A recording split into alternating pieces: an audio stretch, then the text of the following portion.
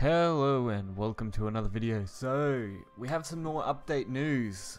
So for February 26th, we're going to bring up here this one.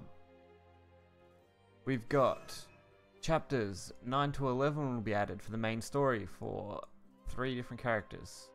I'm not even going to attempt to pronounce names because I really can't be bothered at this point to try and do that. So next, we've got a new button to confirm your deck before ending a battle.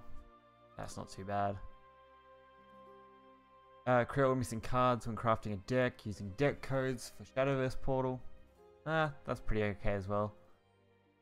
A new Contact Us feature. This will be great for those people who keep leaving, so we can actually start reporting people who are just, disconnecting right in the middle of a game or something, and leaving you with that whole 80-second wait time. Another really fun thing. Elite 2 difficulty setting added to practice mode. Hopefully we'll get some quests to go along with that, and we'll be able to see some more fun. In-game notifications sent 30 minutes, 60 minutes before undergoing maintenance. So pretty standard. Message window in the upper right display your opponent's class when redrawing cards. Pretty good. Changes to device link. If you want to read that, you can check out link. I don't think going over that's that important. And this is where we get to the interesting part of this article. So, we've got a couple of nerfs, which I'm sure is what most of you guys came to this video for. We have changes to the ability mechanism of some cards. The mechanisms of Silver RuneCraft, Piercing Rune, and Bronze Neutral card, Goblin Mage, will be changed. So, it's pretty straightforward. Goblin Mage, well, Piercing Rune is the easiest, I guess. Piercing Rune will be changed from, Piercing Rune will be changed from dropping to 1 cost to a 2 cost instead, meaning you won't be able to play it on a turn 4 combo as effectively, but it's not too big a change. I think this is just enough for what it needed. It's not too much. We'll probably slow them down a little bit. You won't get quite as good clear, which kind of makes my meta video a little, less accurate. And then Goblin Mage, probably the bigger change, because this is going to completely screw over OTK Roach and discard Dragon style decks, which isn't necessarily a bad thing.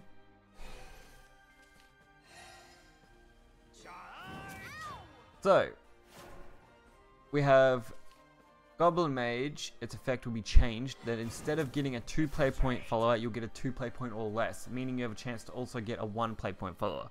Which, when you're playing a fairy deck and running, 13 1-drop cards with half of them being followers, really drops the consistency of those Roach decks down quite a bit.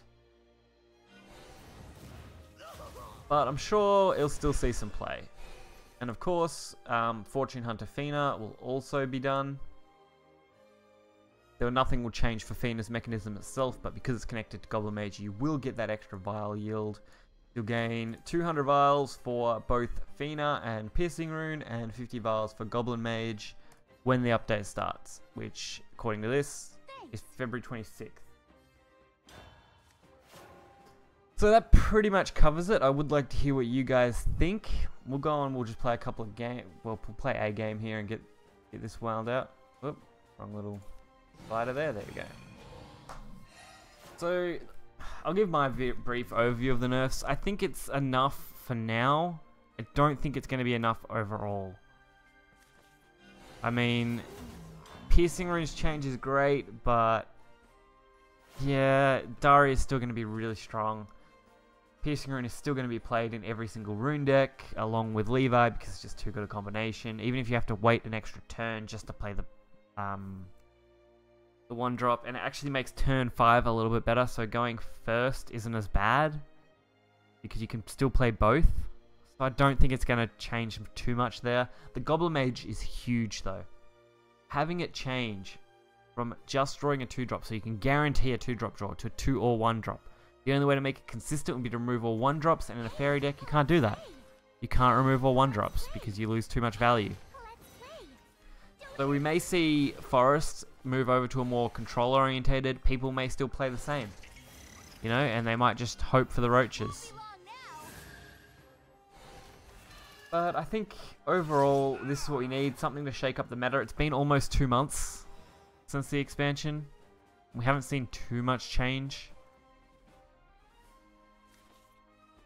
So this is kind of good. It's definitely not a bad thing. So that pretty much wraps up the update news. If we get anything more, I will release another video. This video will go out, what is it? Today for me is Tuesday, so it'll go out tomorrow. This news only broke today. Or yesterday, I don't know. Time zone issues. I'd say it only broke today. Hopefully this keeps you guys informed. For any of you guys who haven't heard about this already. What can I do here with this hand? I've got a really bad hand. Draw. Drop 13 evolve. Alright. So hopefully we'll see something good. I'm really looking forward to the addition of new story content. So those will go up on my channel. I will be doing chapters 9 through 11. I don't know whether I'll do them as a stream or whether I'll just run them as individual videos. Probably individuals, because I think, you know, you can break those up into 3 videos, which is quite nice. The elite difficulty is also something that I'll probably take a look at, and that will be quite fun. I found the elite classes to be alright. And that's game.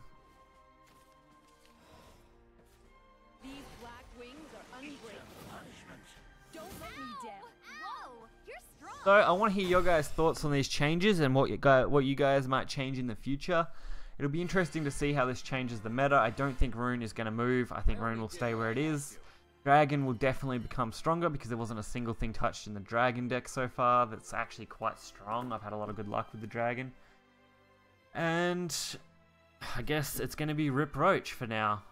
There's not much we can really do about it. We can try and build more decks. Roach is still going to be a good card. It's just not going to be as consistent, which is kind of the whole point of the Roach deck. So I hope you guys enjoyed this video. If you did and want to stay up to date, make sure to hit that subscribe button, hit that like button, check out the links in the description. There will be a link to this article, and I'll catch you guys next time.